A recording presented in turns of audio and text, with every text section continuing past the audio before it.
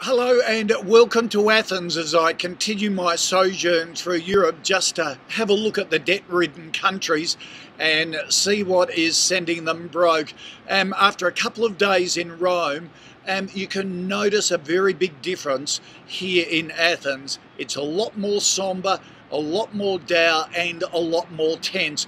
Behind me here in the Parliament House, the politicians yet again debating the austerity measures. Yet again there will be a confidence vote in the government this time tomorrow morning. So markets are getting fed up with this.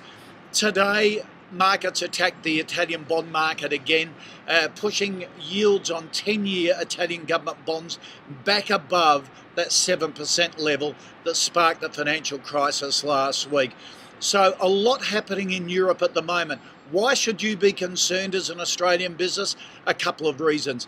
If Europe falls apart and clogs up the global banking system, it will make credit scarce and push up interest rates. My advice to any small business at the moment is don't give up a line of credit.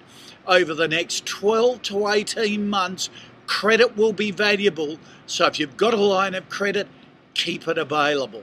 Talk to you tomorrow from Athens.